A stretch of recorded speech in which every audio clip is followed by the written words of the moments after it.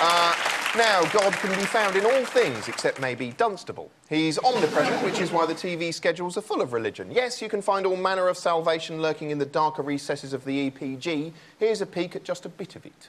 Think of religious TV and the chances are you picture something like this. Rows of people standing in a church la-laring about just how ruddy great Mr. Godford Almighty is. Oh, hang on, I like this bit. Woo, yeah! Think of religious TV from overseas, however, and you probably think of something like this. A preacher man bragging about the size of Christ's nuts. Anyway, not all religious TV is this pedestrian. No, some of it looks like this. As a boy, Josh Carpenter never truly understood the importance of God's Word. Until, in his darkest night, he came to realize his deep need for God in his life. Upon accepting Jesus Christ, he began to study his Bible, to memorize Scripture, and to grow stronger in Christ. Until one day, he joined the growing forces of those who take God's Word to heart and courageously follow Jesus. Bible Man is a flabbergasting American Christian superhero show for easily impressed or led kiddywinks. It chronicles the adventures of a spiritual vigilante wearing an absurd costume, which ought to be standard issue for bishops by the year 2099. Welcome to the Bible Adventure Team, and a part of the greatest adventure of all time, the adventure of following Jesus. Each week, Bible Man and co. rush to the assistance of some twee child with an issue, duff up some vaguely satanic bad guys with their Christo cudgels, and deliver a heavy-handed moral lesson to an audience of 6-year-olds. I know it's hard, but Satan knows that too. It looks and feels a bit like Batman, really, albeit less sophisticated, marginally more troubling, and with considerably more emphasis on Scripture. For the rest of my life. For the rest of my life. In Jesus' name. In Jesus' name. Forever and ever, kapow! The staggering religious superhero Bible Man there, he can only be destroyed by one reason.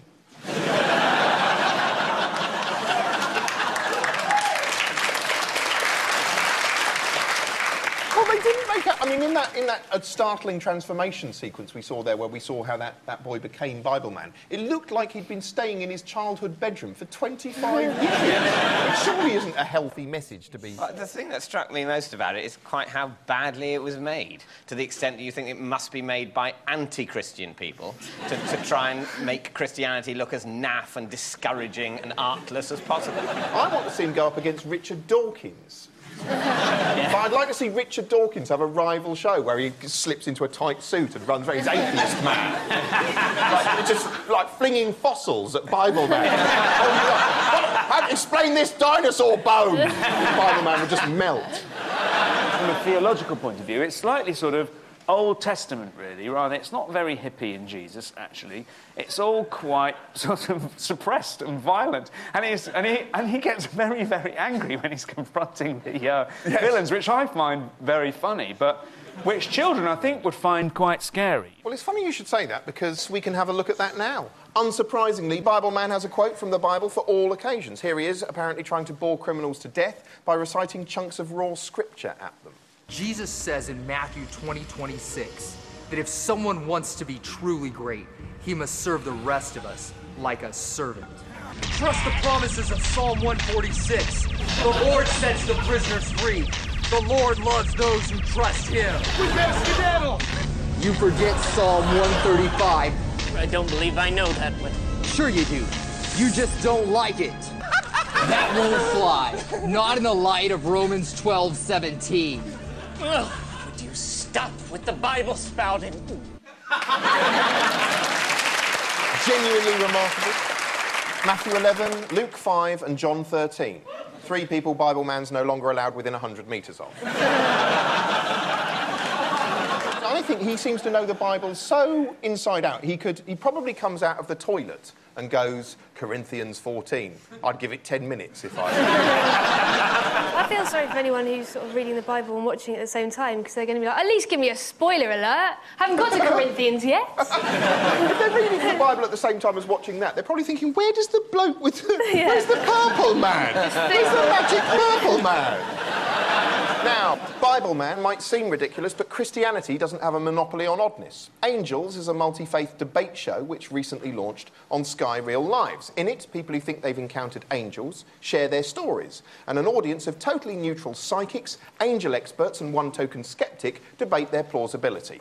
Here's a typically credulous reconstruction of a reported angelic encounter. I'd always been a very sickly child. I was very weak, I was anemic, I couldn't run around. I coughed all the time and I coughed blood up. My mum was a nurse, but very unconventional, and she didn't believe in hospitals. I remember going back up to bed, obviously gone to sleep, and I woke up. The unusual thing was, I didn't wake up coughing. And there, at the bottom of the bed, was this person. He was so beautiful. His face was stunning. He didn't smile, but he just had this wonderful shine on his face, and I could see through him. And I couldn't believe it the next morning when I woke up and the doctor came to take me to hospital. And he said, I can't believe this. You know, you were right to keep her back, she's fine. From that day on, I was always at school. So who was the mysterious stranger she saw that night? Imagination or visitation?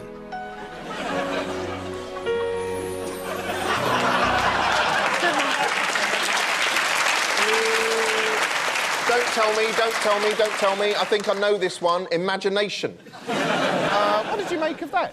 It made me quite angry, really, because it's supposedly a discussion programme, and they're paying lip service to... They have this one person on who's an expert who says, well, there's no such thing as angels. Obviously, there's no such thing as angels. It wasn't an angel. You were ill, so you hallucinated that, and then you got better. Feverish child imagines person gets better. That's what happened there. Then you go, well, now we've addressed that side of the debate, and now let's talk to the 9 people who believe in angels. So it's 9-1, so yes, angels win. It's actually getting to a dangerous point once you've got a programme on television where people are going, yeah, so he thinks it's not an angel. Anyway, was it an archangel, or was it a visiting angel, or was it...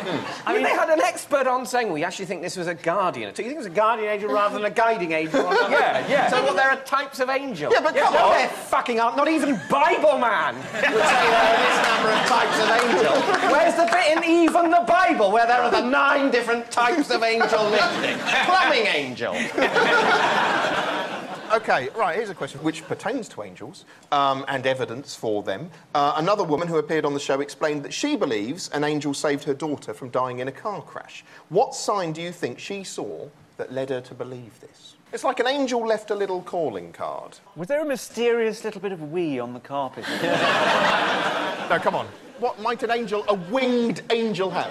A feather. Yes, you're absolutely right. It was a feather. Let's take a look. I opened the front door, and her car, which was not the car she'd been driving in, her car was on my driveway with the biggest white feather on the passenger side of the windscreen.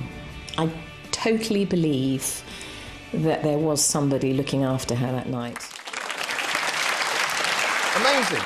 I take it all back, actually. It looks pretty cast iron to me. I hadn't seen that bit. Why does she take it as...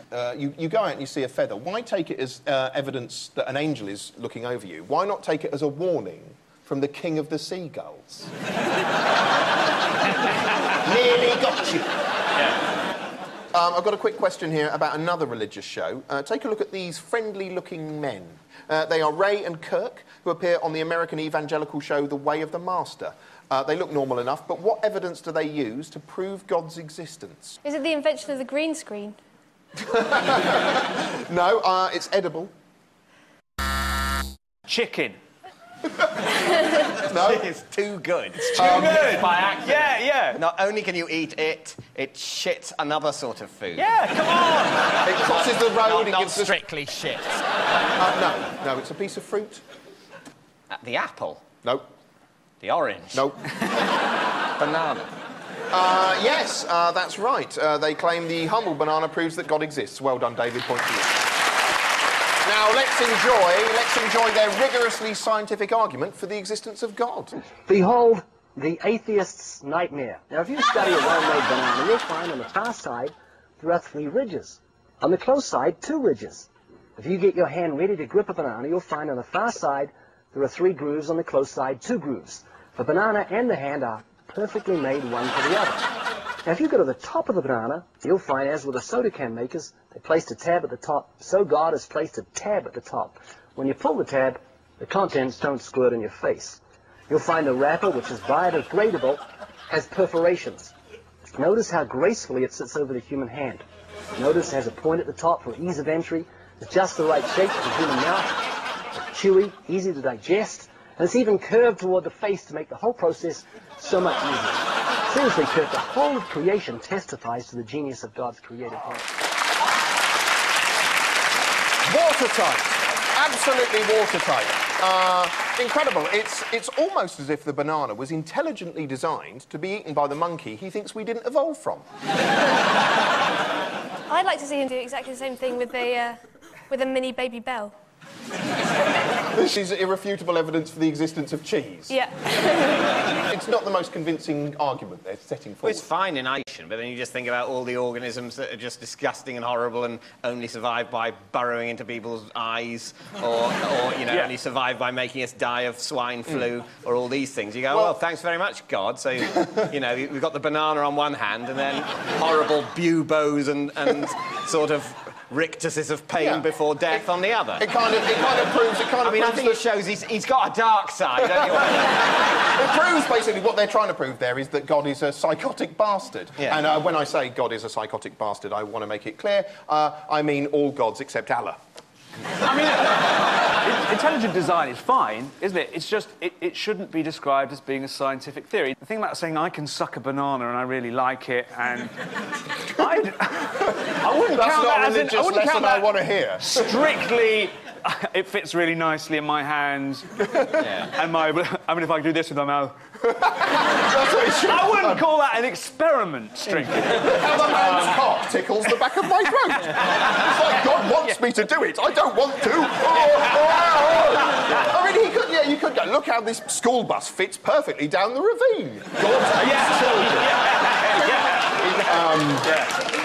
Anyway, I think we've cleared up religion.